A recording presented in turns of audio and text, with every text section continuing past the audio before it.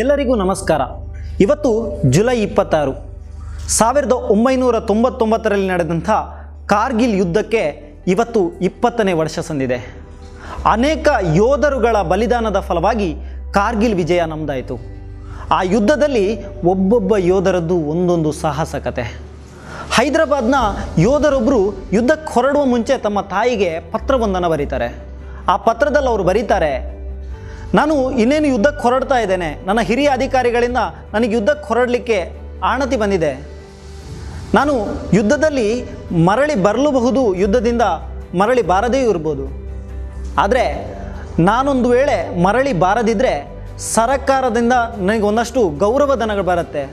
ಆ ಹಣವನ್ನು ನಿಮ್ಮ ಸ್ವಂತ ಖರ್ಚಿಗೆ ಬಳಸ್ಕೊಳ್ಬೇಡಿ. ಬದಲಾಗಿ ನನ್ನ ಬಾಲ್ಯದ ಸ್ನೇಹಿತರು ಒಂದಷ್ಟು ಜನ ಕೆಲಸವಿಲ್ಲದೆ ಊರಿನಲ್ಲಿ ಅಲಿತಾ ಇದ್ದಾರೆ.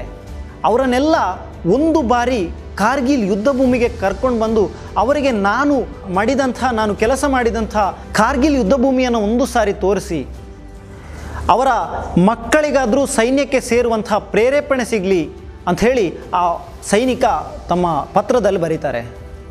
ಸ್ನೇಹಿತರೆ, ನಮ್ಮಲ್ಲಿ ಇವತ್ತು ಅನೇಕ ಜನ ಸೋಷಿಯಲ್ ಮೀಡಿಯಾಗಳಲ್ಲಿ ಪ್ರಚೋದನಕಾರಿ ಲೇಖನಗಳನ್ನು ಬರೀತಾರೆ, ದೇಶ ವಿರೋಧಿ ಹೇಳಿಕೆಗಳನ್ನು ಕೊಡ್ತಾ ಇದ್ದಾರೆ. ಒಂದಷ್ಟು ಜನ ಪ್ರತಿಭಟನೆಗೆ ಅವಕಾಶ ಸಿಕ್ಕಿದರೆ ಸಾಕು ದೇಶ ವಿರೋಧಿ ಘೋಷಣೆಗಳನ್ನು ಕೂಗ್ತಾ ಇದ್ದಾರೆ. ನಮ್ಮೆಲ್ಲರಿಗೂ ಕೂಡ ದೇಶದ ಗಡಿ ಭಾಗದಲ್ಲಿ ನಿಂತು ಬಂದೂಕು ಹಿಡಿದು ದೇಶವನ್ನು ಕಾಯುವಂಥ ಅವಕಾಶ ಸಿಗದೇ ಇರ್ಬೋದು.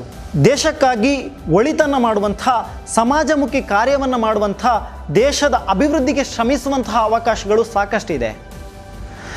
ನಾವೆಲ್ಲರೂ ಕೂಡ ಒಂದು ಬಾರಿ ಕಾರ್ಗಿಲ್ನ ದುರ್ಗಮ ಬೆಟ್ಟಗಳು ಮತ್ತು ಅವುಗಳ ಚರಿತ್ರೆಯನ್ನು, ಅಲ್ಲಿರುವಂಥ ಕಡಿದಾದ ಇಳಿಜಾರಾದಂಥ ಬೆಟ್ಟಗಳು, ಸಿಯಾಚಿನ್ನ ಚಳಿಯನ್ನು ಒಂದು ಸಲ ಅನುಭವಿಸಿ ಬಂದರೆ ದೇಶಪ್ರೇಮದ ಭಾವನೆ ತನ್ನಿಂದ ತಾನಾಗೇ ಬಂದೇ ಬಿಡುತ್ತೆ.